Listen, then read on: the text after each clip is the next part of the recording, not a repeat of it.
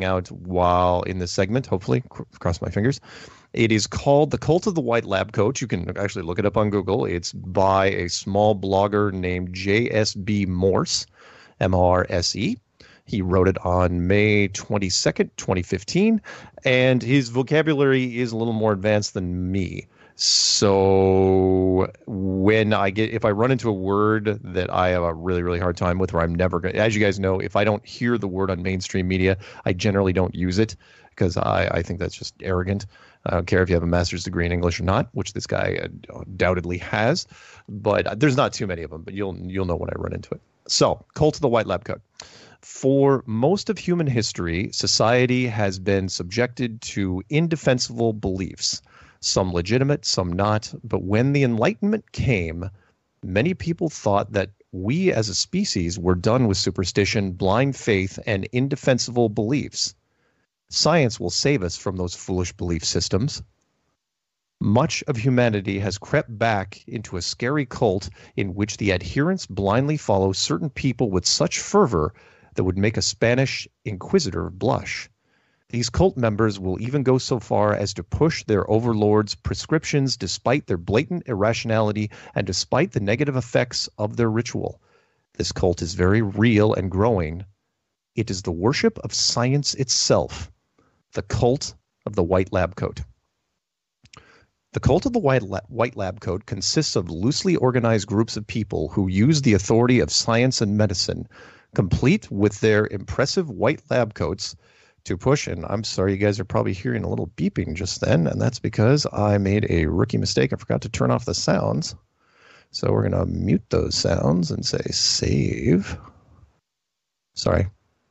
Complete with their impressive white lab coats to push scientific ideology on all the unlettered masses. Sure, their intentions are ostensibly good to save society from itself, but their doctrine is contradictory and their ritual has become one of the most deadly in human history. The diagnosis. You can save your outrage at these statements.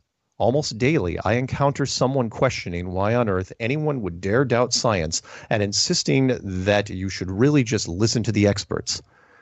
I've had people unfriend me because I dared question the untouchable sanctity of modern medical science and I'm not going to use that word, of the two discussions that elicit the most cultish fervor, global climate change and vaccination, is downright scary.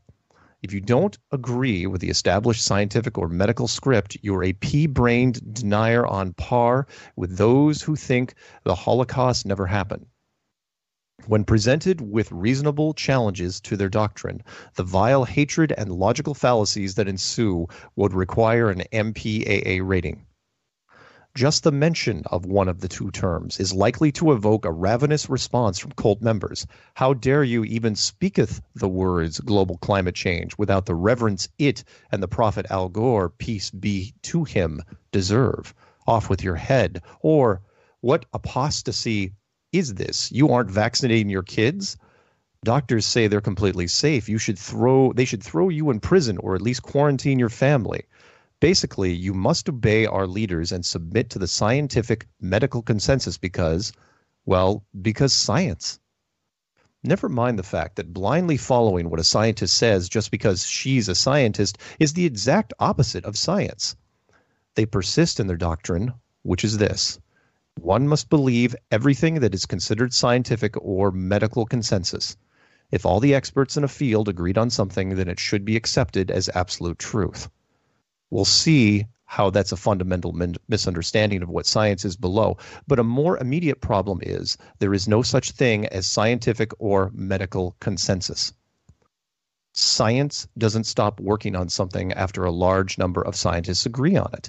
It's a constant flow of information, regularly updating and modifying the knowledge base. But that doesn't stop cult members from declaring specific scientific or medical findings dogma.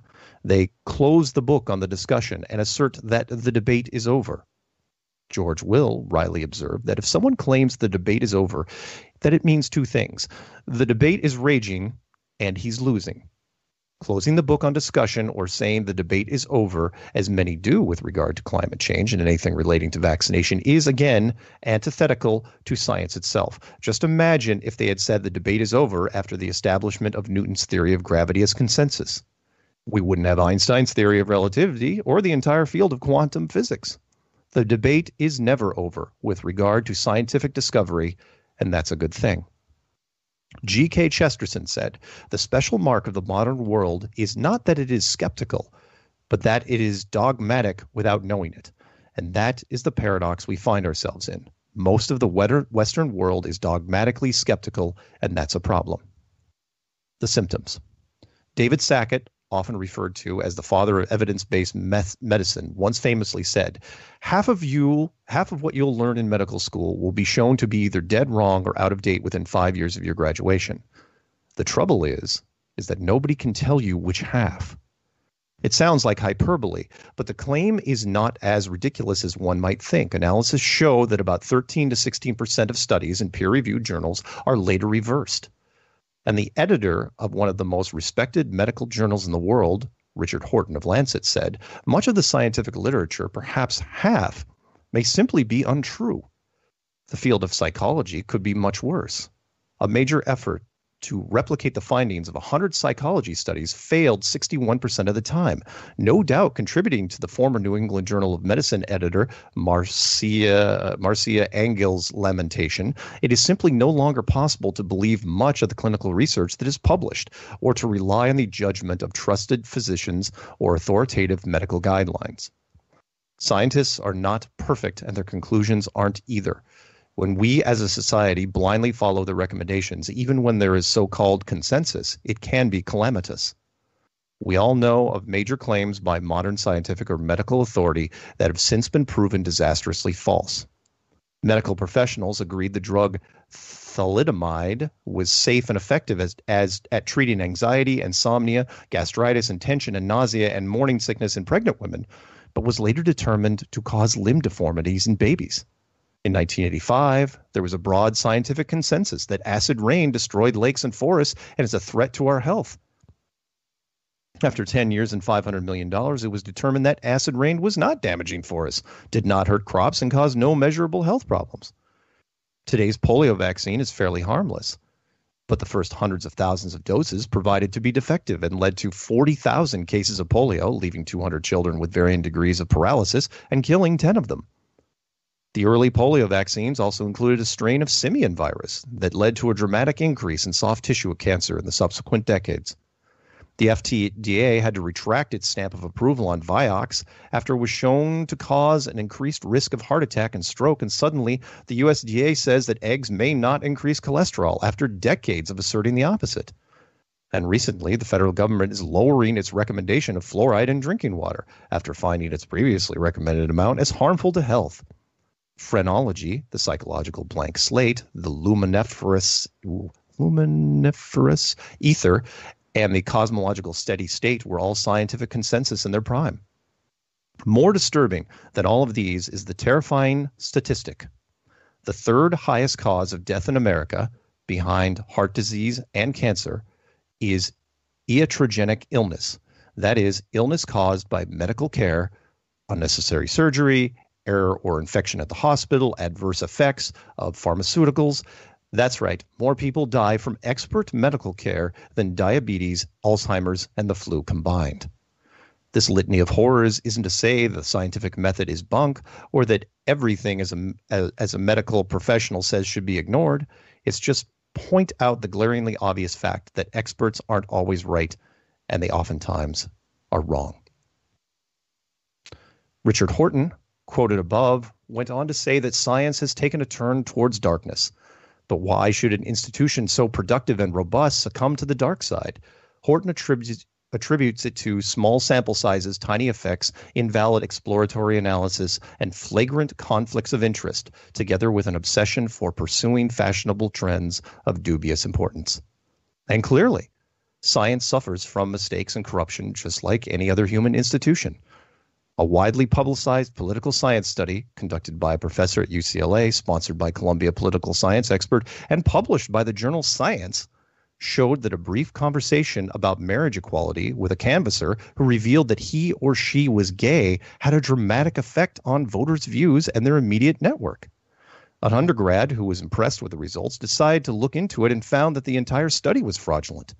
Jesse Stengel, who reported on the story for Science of Us, explained the collapse of science as, over and over again, throughout the scientific community and the media, LaCour's impossible seeming results were treated as truth, in part because of the weight Columbia Professor Green's name carried, and in part, frankly, because people, researchers, journalists, and activists wanted to believe them.